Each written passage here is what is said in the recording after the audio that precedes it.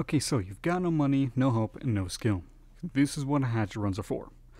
Now, I never condone the use of only hatchet runs, but if we're on the map at the same time, it's a free 100-meter headshot for me, so hatchet run on your own risk. You are going to be my future target if you hatchet run, okay? So when you first absolutely just bust ass into Ollie, you're going to see a little information kiosk on your right, and inside that information kiosk, there are 2 computers that can spawn flash drives.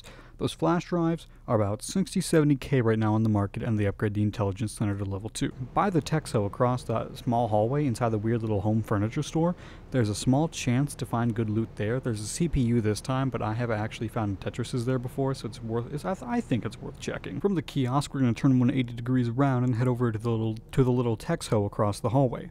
And inside the little Texo, there happens to be graphics card spawns, 1G phone spawns. They're about 40-50k in the market.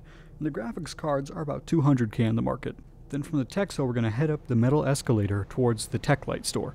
And inside the Tech Light store, there is what happens to be way more tech spawns. This whole map can spawn just so much tech. Inside there you can find more graphics cards, helixes, all the shit like that. You can find Tetrises in the back shelf.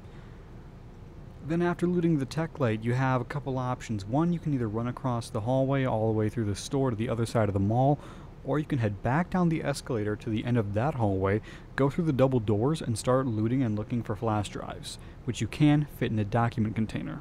After you get into the offices, you're going to find about 40 PCs just chilling in there. Alright. Now we're going to move across Goshen, because you got to move across Goshen if you want to get to the other part of the store to check for flash drives. Through the other double doors, into the hallway, and in through the other small door into the office area.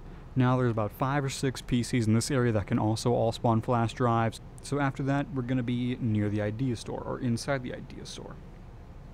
Now, inside the Idea store, it's a huge sprawling place. What you're going to want to look for is a small little office room.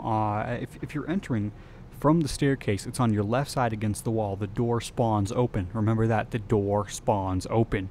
It will tell you if someone's inside or not if the door is closed. Now, what you want to do is head in there, and the first thing you're going to see is a small wooden counter. On that wooden counter, you can find things like Tetrises, graphics cards, 1G phones, really good loot spawns, and stuff like that. Search the 3 PCs inside the room, and then in the back, there are these big blue shelves. Those big blue shelves can spawn more graphics cards, more G phones, and any other loot spawn you can think of. Our last stop, or your first stop, depending on where you spawn, will be the power station. Now the power station is very useful because there are another 3 or 4 PCs that can all spawn flash drives. There are 2 to 3 rare loot spawns, and I found graphics cards, Tetrises there again. And after that, you're pretty much free to go, but don't forget there are 3 blue jackets inside the power station now, and those blue jackets now spawn keys. I think it's well worth it to keep checking all the jackets on the map because they spawn so much good stuff. Anyways, the strongest part about this is that no matter where you spawn, you can just flip your path.